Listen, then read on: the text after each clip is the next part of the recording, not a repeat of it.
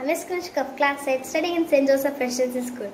Good morning to our respected principal, beloved sisters, our amazing teachers and my dear fellow friends. Today let us remember the golden heritage of our country and feel proud to be part of it. Happy Independence Day to all. Today my topic is on India, my pride. India is a pride, but being Indian is my pride. The reason I will tell you one by one. India is the cradle of human race and India is the birthplace of human speed. It is rich in culture and tradition. Whenever heart is filled with humanity, we Indians treat everyone with dignity.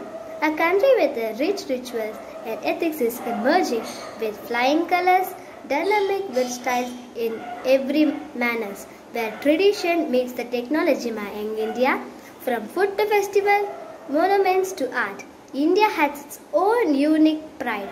Moments of freedom to shade of joy. Let us value it.